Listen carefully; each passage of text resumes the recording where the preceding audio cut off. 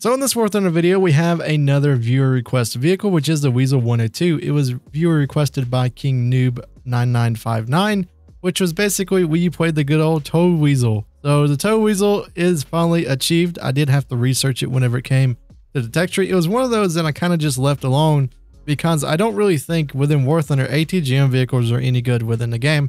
This thing's 9.7. If you want a light tank or if you want something that can scout, you have the Radkampf wagon, which I honestly just believe is just a better tank in general than anything the tow weasel could ever be. But we will be playing it. Now, it is completely stock. I mean, I did play a couple games in it, but we don't really have much whenever it comes to the modifications. And that's because, well, I just researched it. And also, before the end of the line vehicle change, it was not really a vehicle I actually wanted to play. So kind of we're getting a new experience with it. The only thing is that it's not a huge new experience because I played tow missile vehicles in the past, you know, especially stuff like M113 for China, the M25 as well. And they basically all play the same, except for this one only has 8 tow missiles and it's very, very small. So as you can see here, this camera right here is completely just for you guys to see the vehicle, but we are going to be playing it in the most meta defining fashion ever. And we have become a bush. So yeah, this is a tow weasel. As you can see, we're literally a bush. There's not much whenever it comes to this vehicle. It actually looks like a tank. And it's a tow launcher. I mean, there's not really much else to really say about it other than like it does have a really, really small silhouette whenever it comes to the vehicle itself. I do believe it actually has pretty good gun depression being at -20 with the launcher tube, which I'm pretty sure it can only go like about, yeah, it can only go about that far. So you can't go completely, you know, 360 with the missile itself, but you can get into weird spaces, especially since you have 20 degrees of gun depression on at least the launcher tube. For most of these vehicles though, whenever they say that they have really good gun depression whenever it comes to the tube, there's usually some sort of dead area that you have to look out for, which we'll definitely try to see if we can spot within this. But yeah, 100%, I'm not really, you know, expecting for the ATGM vehicles to do well within War Thunder, to be honest, because if you didn't know, recently within like a couple of updates ago, they nerfed these vehicles heavily. Like the vehicles themselves are not that great anymore because the ATGM changes that happened, you know, a couple of updates ago. And what they basically did is they kind of made them a little bit more realistic whenever it came to actually using the ATGM themselves, which can always be an interesting thing. Like we can get some scouts right there, but it's basically put these vehicles in a very odd spot at a very high BR.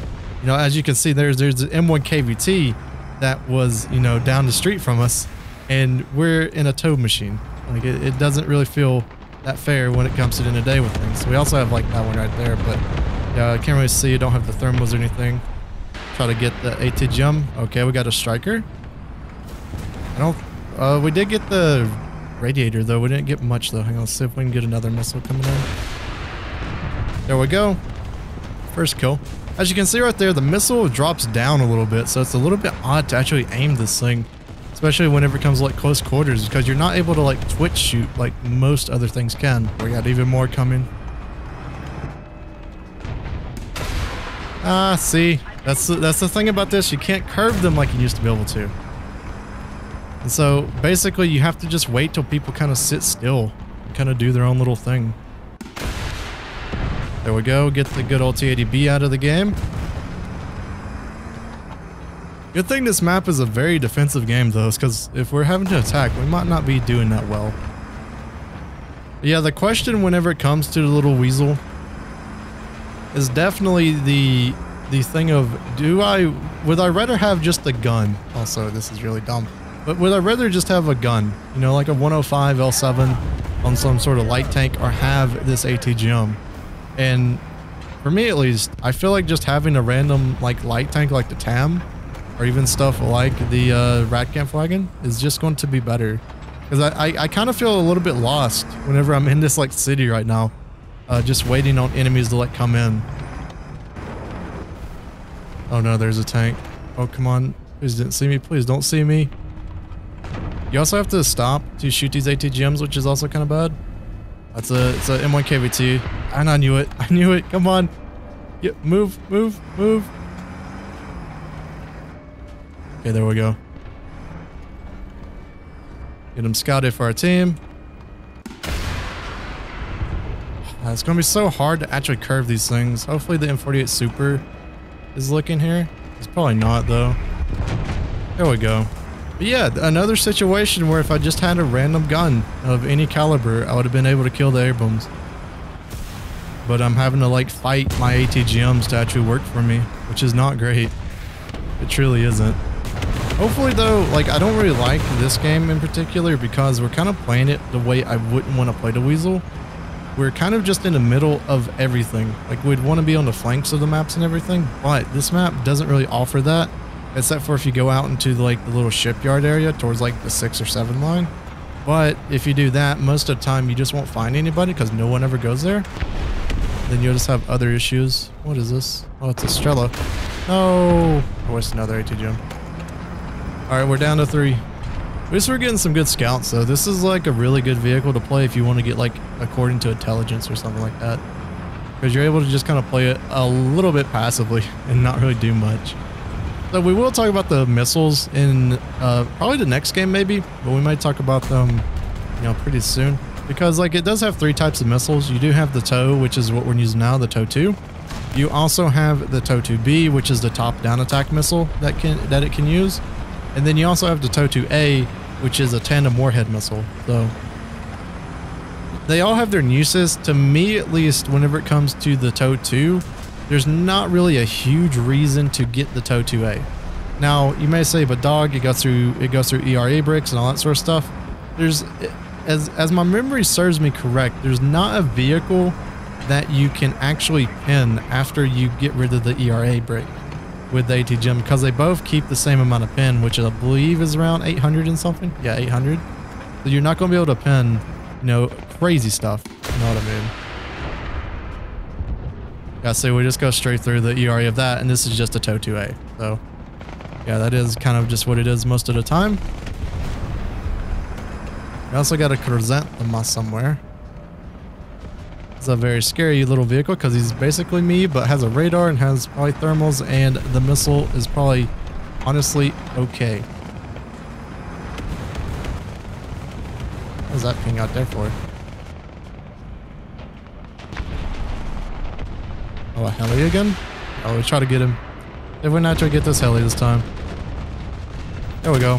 But he's going to get us with his rockets because, as you know, they can just see the ATGMs coming, which is always really, really cool. So before we go into the next game, I do want to touch on the fact of the TOW 2, the TOW 2A, and the TOW 2B, because I think it's very important that we show these off because they're kind of different in what they kind of do within War Thunder. So the TOW 2 is your basic one. It has 800 millimeters of pin. It's the same amount of pin as the TOW 2A, but the TOW 2A has a tandem warhead ATGM, which just means whenever you're shooting at vehicles, like let's just say, for example, the T90, which is a vehicle that you can see in the TOW Weasel, you can have, you know, situations where the TOW 2A will give you a more reliable hit whenever it comes to the armor protection on the front. As you can see right here, the middle portion of it with the TOW 2, you cannot pin, but anywhere where the ERA is not touching, you can kind of pin whenever it comes to that. The TOW 2A, as you can see here, it gives you a little bit more reliability whenever it comes to shooting through the ERA, but at the same time, I don't really think that's going to be that huge of a thing because you got to think about it, right? So if I'm at this angle and I accidentally hit just right in this area, right in here, it's not going to pin because of the ERA brick, which is always, you know, a kind of a bad thing. So at least for me, I like to just say that the TOW 2 is good enough whenever it comes to the TOW Weasel. And I would recommend actually going towards more of your, you know, upgrades like airstrike, stuff like your engine, you know, kind of getting on the sides of maps and then come back and get your TOW 2A once you're, you know, in a better spot whenever it comes to mobility. Now, I do want to show off the TOW 2B because I think it is very interesting whenever it comes to War Thunder, and sadly, I do not have it for the TOW Weasel yet, but we do have it on the Bradley, so we'll be able to show it here. Yo, hang on, we might as well. Oh, did we already shoot both? Oh, I didn't even notice I shot both. Fair enough. But yeah, here's the TOW 2B. For me, at least on TOW 2Bs, I like to aim for the turret ring of tanks, and majority of the time it'll go above them, and then it'll shoot down into the tank itself. This is a really good feature. For example, if you have a tank that is behind cover, you can just aim for like the turret ring or aim for the hill, and then it goes above them and shoots down into the tank, which makes it a little bit easier to do. Now, the thing about that is that it can have a double negative to it whenever you do that sort of thing, because there's some vehicles which have very weird hitboxes, and I can show you one right now, which is the AGS. The AGS with TOW2Bs basically cannot die if it's pointed this way towards you, because look at all the crews back in this area, and each time that the ATGM go off, you'll just hit the engine and the upper part of the tank, which is always a little bit of a bad thing. But yeah, that's the tows. It's kind of explaining them a little bit quickly, and let's get on to the next game. So another map that's not really a map that we can use our wonderful TOW2's mobility of flanking on, but we will try to use it a little bit effectively on Sun City, because there's some positions, as we almost flipped there on a little bitty curb, but there's some positions on this map you can definitely use to your advantage, which is one or two that we're coming up around now. The only thing about these positions is that I would prefer to have a gun. Like the ATGM I think is going to be too slow for these positions to actually be useful, and I would rather be in like a TAM or be in anything else than a Weasel right now with wonderful TOW2s on it. But you know, it is what it is. You know, we're doing it for the gameplay and everything. Kind of showing it off. I want to see what this dude's going to do, because it's going to determine what I do. Is he coming this way? Okay, he's going that way.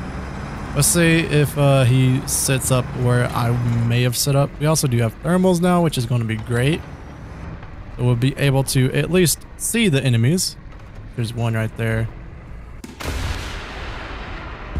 There we go. Go ahead and get the 2S38 out of the game. The only question is, I'm not sure if I can use this position, because this is a position that I normally use for guns and like bino shooting.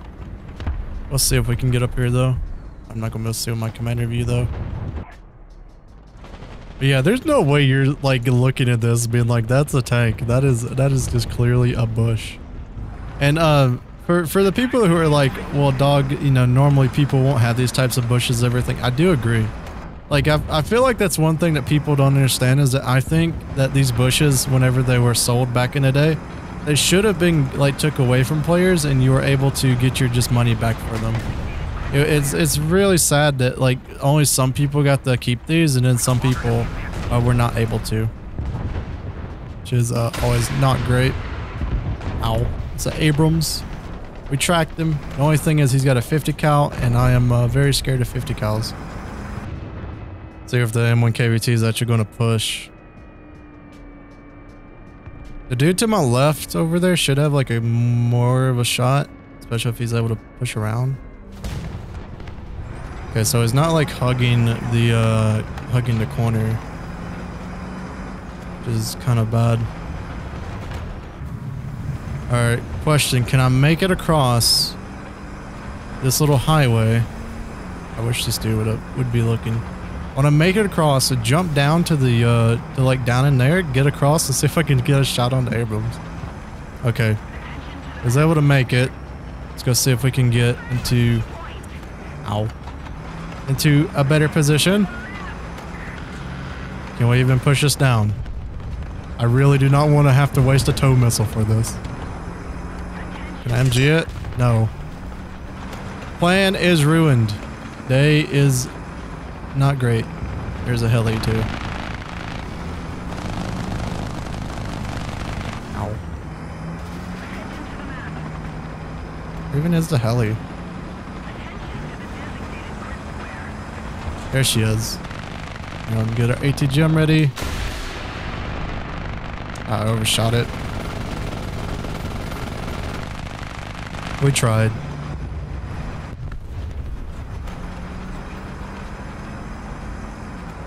This is also a negative of this vehicle, is that you just don't have enough to actually get through these like barriers without wasting an ATGM. You can get these little fences though. Okay, there's a hole up here. Any other tank in the game that's not a little Weasel, I could have just like broke one of these fences down and got to the position I want to go to. But with this thing, I had to do some extra steps with it. Alright, so Alpha is going to be a big no-go zone. There was an Abrams. She's probably going towards Bravo. If I can help our teammate out here. He move up, like up? I think he did. Oh, there he is. Okay, he did scout him, which is good. Hopefully. Okay, there's another one I need to worry about more right now.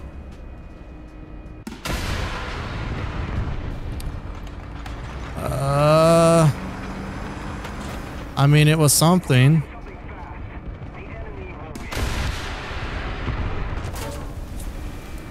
Once again, ATGMs rule the day. 2 times, 2 vehicles. If I just had a normal gun, it would have been 10 billion times better. So here we got a lovely spawn camper.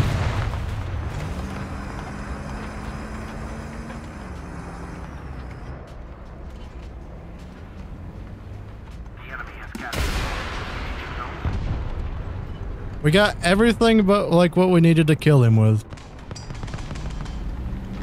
Which is always not great. Get out of here. Okay, so it's looking like our team is not doing well. We're in a tow weasel.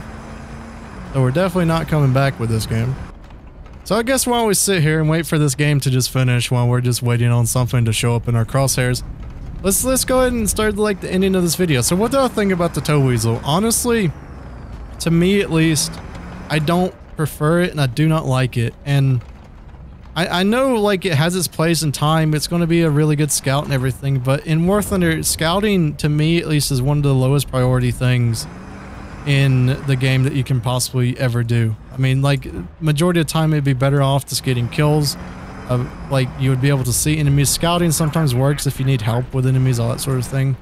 But the tow weasel, at least to me, like anything that's with ATGMs now, I want to have some sort of backup gun, like the Bradley's 25 or the Warrior's 30, or you know, just different vehicles that can do different things. Like we went from a very long day of, you know, tow missile launchers being able to shoot down jets, to now they barely can even hit tanks whenever they're even on the move, which is always not, you know, fun whenever it comes to everything. So yeah, honestly, I'm not that of a huge fan of the tow weasel. It's a really interesting vehicle to play. I think it's kind of fun to play. You know, it's a very different play style compared to majority of the top tier stuff that you'll ever find. But for me at least, like if I look at my lineup right now, the Leopard 2K would always be one of the first spawns. The Radcamp would always be a first spawn if I needed something that could get, you know, to speed and go on a flank of something.